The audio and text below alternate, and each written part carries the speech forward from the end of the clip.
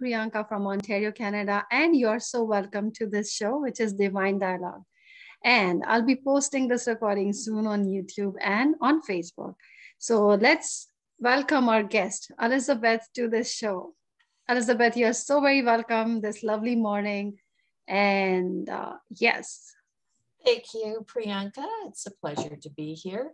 And I'm not sure where everyone is watching from, but I can tell you right now here, we are looking at minus 25-degree temperature. So it's a very frigid, cold day, and we had a major snowstorm last night. So it's going to be it's a good day today. It's not snowing anymore, so that's great.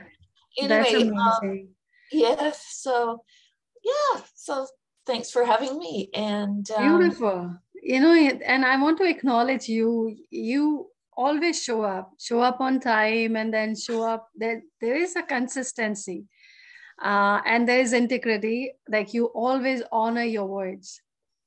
That is something, I see you as, and then that's your natural being, normal being, the way of being, that it is so natural to you.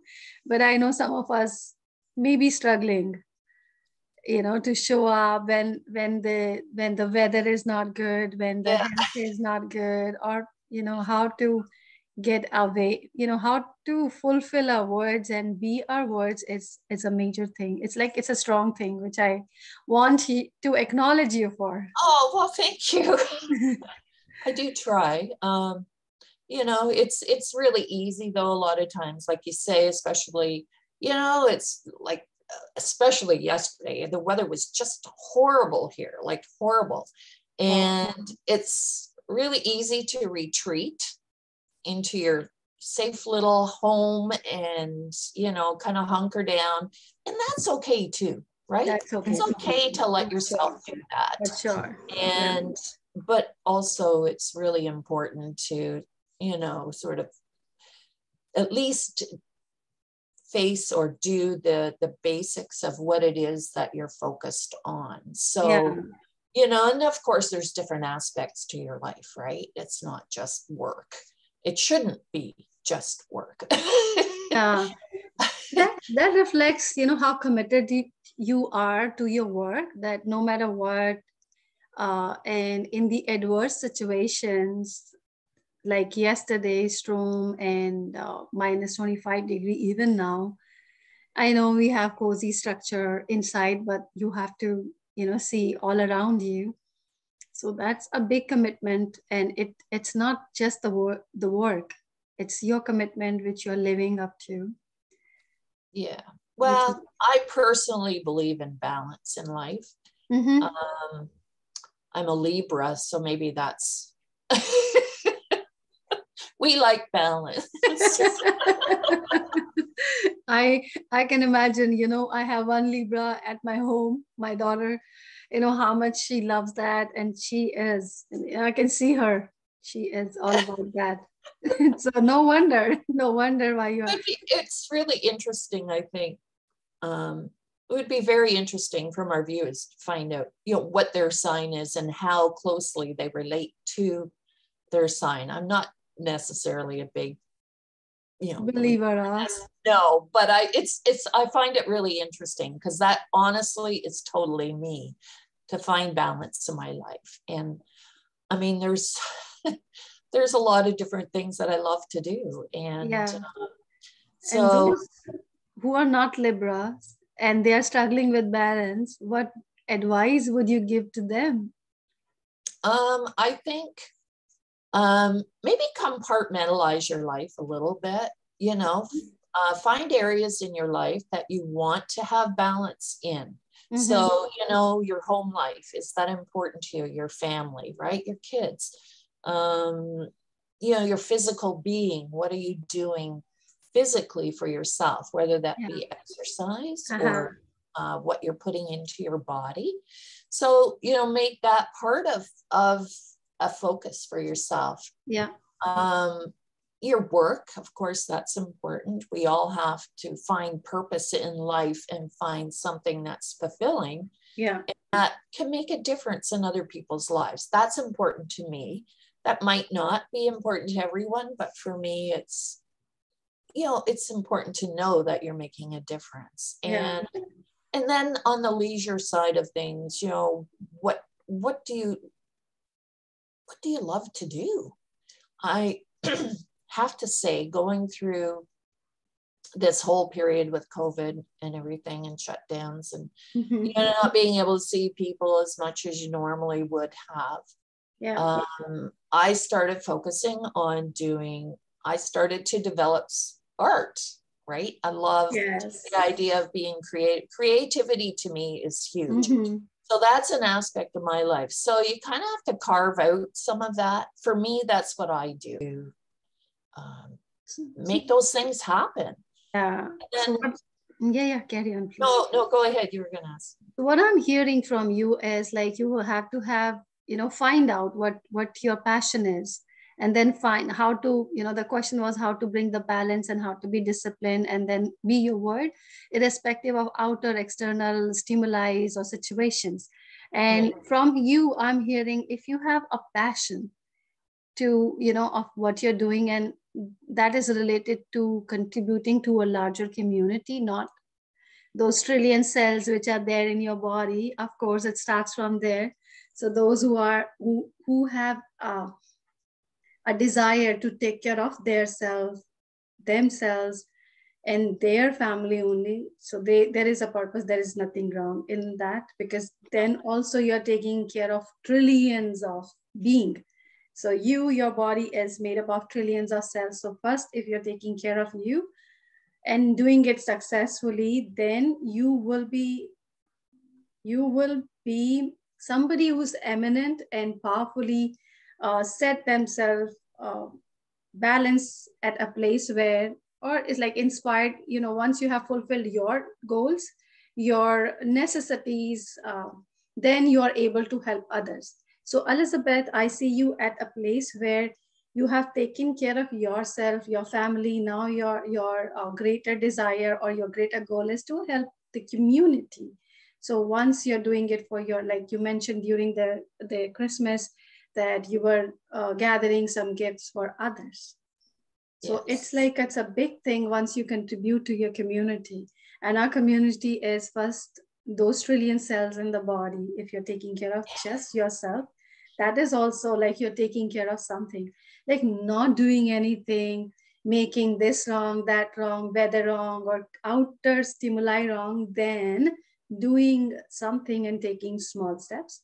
Then once you have done that, the next stage would be you'll take care of your family, your neighborhood, and then the larger communities, which we all are connected, whether you're watching this show from India or Bangladesh, Bhutan, USA, Australia, like, all the countries, wherever you are from, and you're watching us. So now the bigger community is, through this program, we are reaching out to so many people.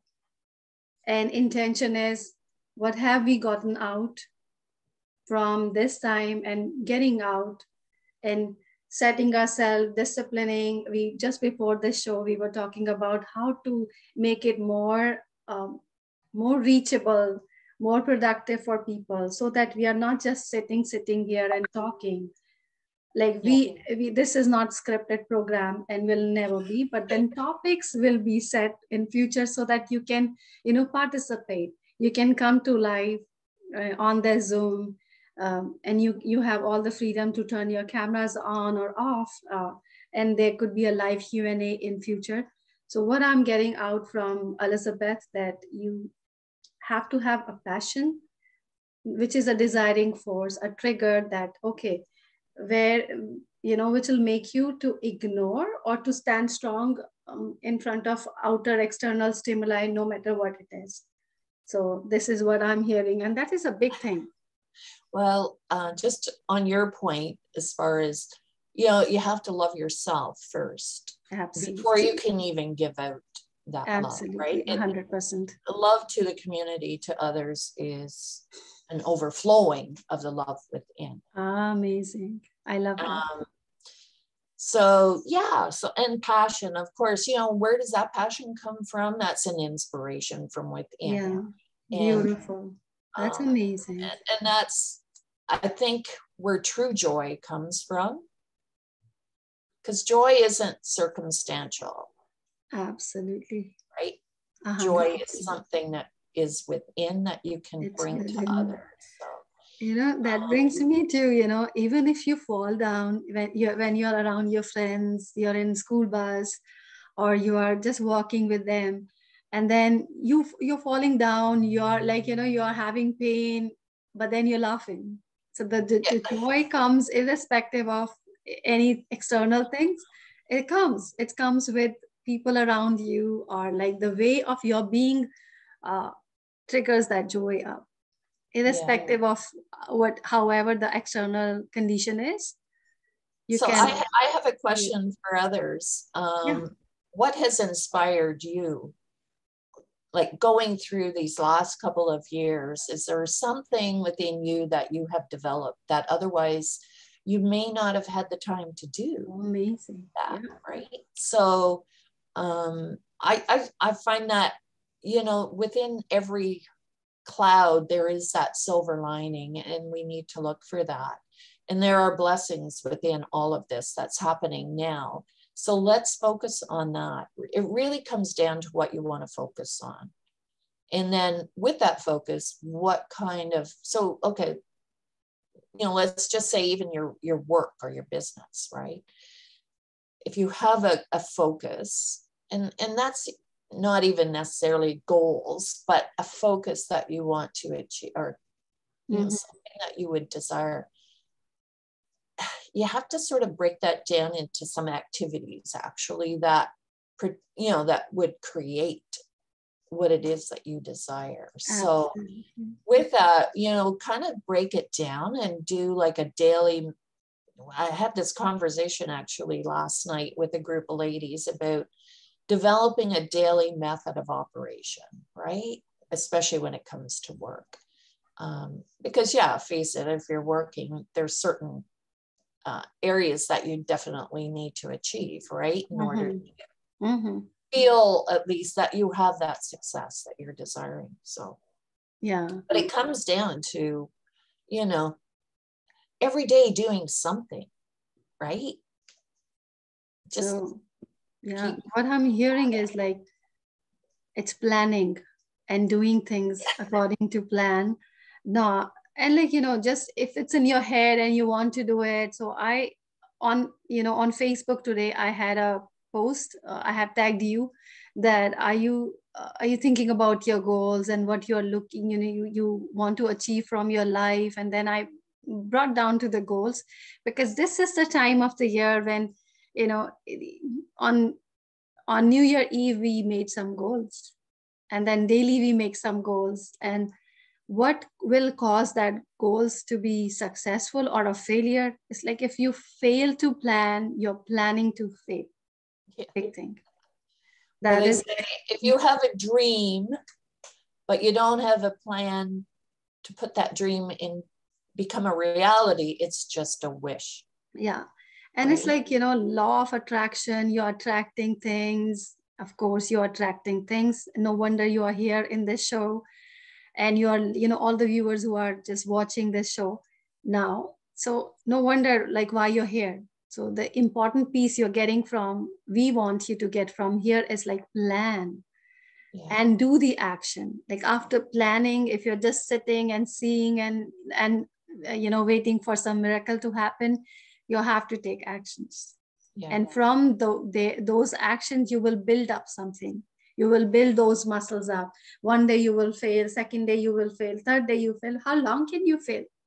But then day one, if you are, if you have 10 things in your calendar or agenda or on your whiteboard, or however you are keeping a track of that, out of those 10 things, if you have done two or three things out of those 10 things, you still have, you have less work tomorrow.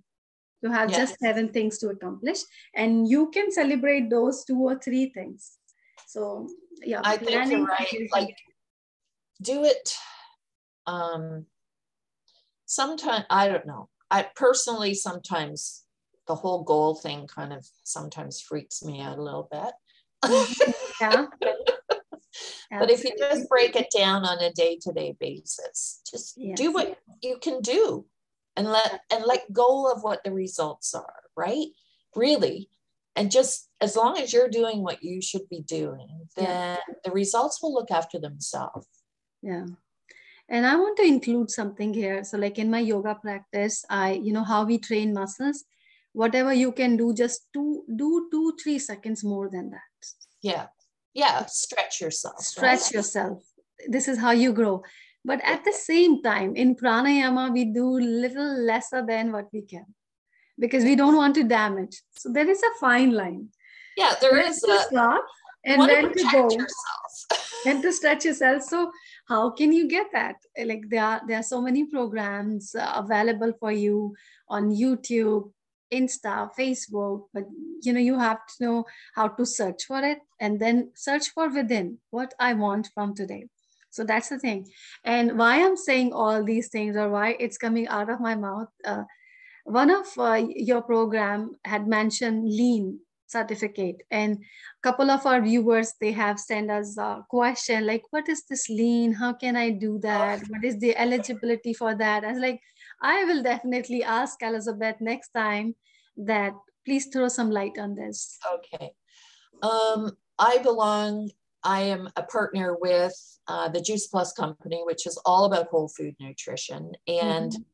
I was at a conference, and one of our doctors that really promotes Juice Plus and health and nutrition is Dr. Bill Sears. I don't know if you've ever heard of him, but he is a world-renowned pediatrician. He has written like over 30 books on children's health, but he had developed this program called Lean. And Lean stands for lifestyle, right? The way that you live. Mhm. Exercise, the way that you move, whatever that might be. Mhm. Attitude, right? How are you thinking? Yeah. And nutrition, right? What are you putting into your body? So those are sort of the four key areas that he touches on in this program. And so he was offering this certified health coach program, which I felt would really round out my own education on what I had already learned Mhm. just by being involved with Juice Plus, because we have amazing doctors that Yeah. share their expertise, and Uh-huh. he was one of them. And so I checked it out, and I thought, you know what, I need to just kind of round out my own education on different areas. And so the program, oh, sorry. The program is really more designed to be an educational piece for others, right? So to go out to different community events and stuff and share good health with and family health, right? So he kind of broke it down. There's the basic program, which is the general, he calls it essentials, right? Yeah. And he also has a program, and it's this one, Prime Time Health for Wow. Seniors. Oops. Yeah, prime time health for And seniors. I love that. It Uh-huh. there was so much great information in there, Mm-hmm. especially for seniors around, inflammation, how to get moving as a senior, what can you do, and explaining what opening up your pharmacy within, right? Your body has a pharmacy within. Beautiful. How do you open that up? And that's actually a topic I'd love to kind of delve into a little bit more. Yeah, let that be the next topic if you're. Yeah, and how to make, especially, as you get into those more senior years, how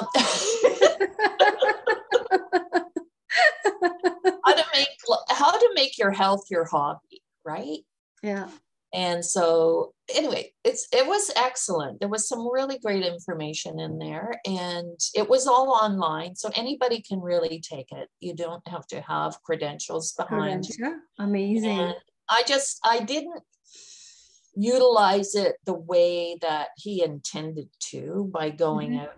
I shouldn't say that. I did use this information a lot in a group that I'm involved with a bunch of women. So I did share educational pieces on a weekly basis from this, which was really valuable, and I loved it. Right. So, but there's a lot of different ways that it could have been used that. Because, there was special request, from the viewers know about this. So I'm happy that you explained it so well. And there is not only one aspect of, as we, in the last program, we talk about the healthy pillars of good health. Yes. And it's not 4, it can be 5, it can be 7. So more pillars you have, the foundation stronger. Yes. So it's not one aspect. It's not the nutrition or exercise. It's the way you see things. It's holistic, right? It's holistic. Everything is part of, works together. So it works together. There has to be a Libra in it. Yeah. That's right. And he also does a segment like for children, right? Getting children to from an early start to really develop those healthy lifestyle habits as well. So. That's amazing. So let's sum this up, the whole episode, where we just had interaction around this balancing, making your goals, planning things around taking action, and law of attraction thing works when you do all these things. And then to be balanced, you can always be resourceful. Like Elizabeth went to this course where she is part of this Juice Plus company. I am also part of that. I'm using, and this is how Elizabeth and I, we met together and randomly online. So many people, they say, oh, internet is a burden. It's, you are too much on internet and all. But then if you're focused, if you have time that, okay, half an hour I will browse, and then you're focused, your intention's clear, then you will be spending quality time there. You will get something. And then on Sunday, I just watch the dancing videos, or I dance over, with them. I make remakes with them, which I love, which is behind the scene thing of me. This is how I get connected with the community. So sum up, it's like law of attraction works. I got this dimple because of law of attraction. And now while seeing it, it's this was my achievement.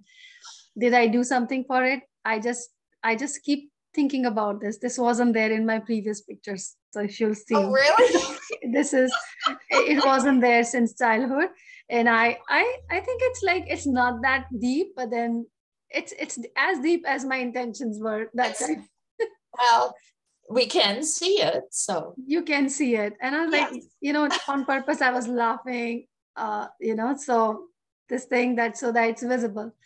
And then planning your things is important. Making a schedule is important. And then how you're seeing things is important.